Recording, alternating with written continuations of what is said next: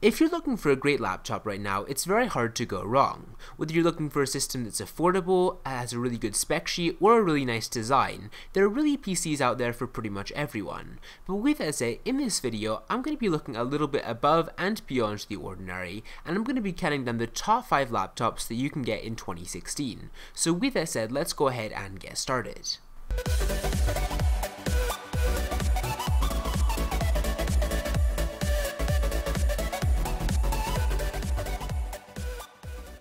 So coming in at 5th place on this list is the Apple MacBook for 2016, which is definitely Apple's most attractive laptop. It's got an Intel Skylake Core M processor and it clocks in at 1.1 GHz to start, but it has a really nice aluminum unibody design and the Retina display has also arrived. Now aside from a 3.5mm headphone jack, the only connector port remains USB Type-C, so if you're actually willing to lug cable adapters and take a performance hit in the name of a stellar design, this laptop is definitely for you.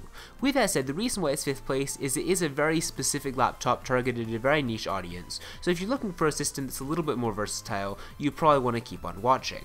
So 4th place in this video actually goes to another very interesting laptop. It's the Razer Blade Stealth, which is slimmer and lighter than similar laptops from Dell and Apple.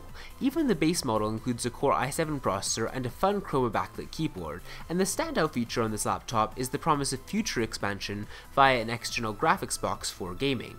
This isn't a slim at all costs high fashion ultrabook, and it's not a gaming laptop either. It's basically an amalgam of different ideas of what a high-end ultrabook style laptop should be, including some wishlist items I've wanted for years. The only slight downside to this laptop is that the great looking 4K screen on the top end model takes a major hit on battery life, so you'll probably need to keep this plugged in a lot of the time.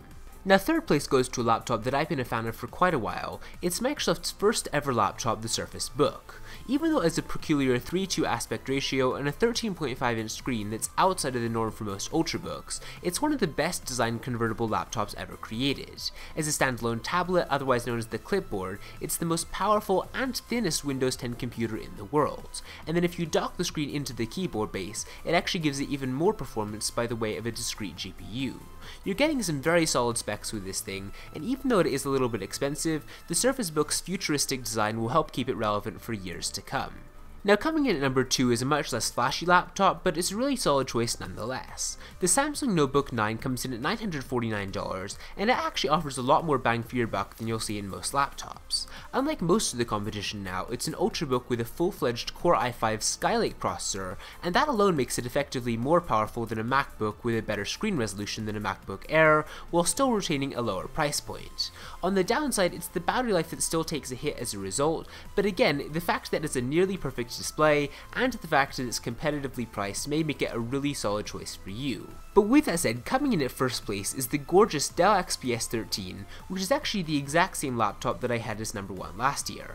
This is still the best laptop that you can buy today. It features a revolutionary design that's astonishingly thin and light. Fitting a 13.3-inch screen into an 11-inch frame is no small feat, but Dell has actually pulled off a miracle by creating a nearly borderless infinity display.